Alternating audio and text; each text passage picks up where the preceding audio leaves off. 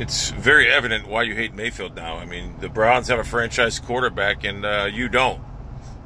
Mayfield just lights up the room. You don't have that. You hate the fact that we have it. You don't. We found our guy. And I know you're going to be like I was with Roethlisberger. You're going to be rooting against him anytime he has a bad game. You're going to be like, told you. Hey, I used to do the same thing with Roethlisberger. I used to hate that motherfucker. I hated him. Me and Huffnagel both. But then we just came to the realization the guy's a beast. I don't even hate him now. I don't. I can't. He's a beast. You'll come to that realization soon with Mayfield. You're going to root against him like I did with Roethlisberger. Hey, I rooted against Roethlisberger for years. Hey, his first year, it's a fluke. Second year, it's a fluke. Third year, next year will be different. And it never was.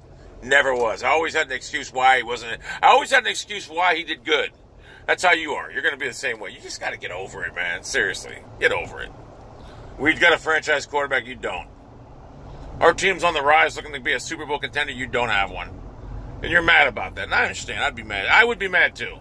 Hell, I was you 10 years ago.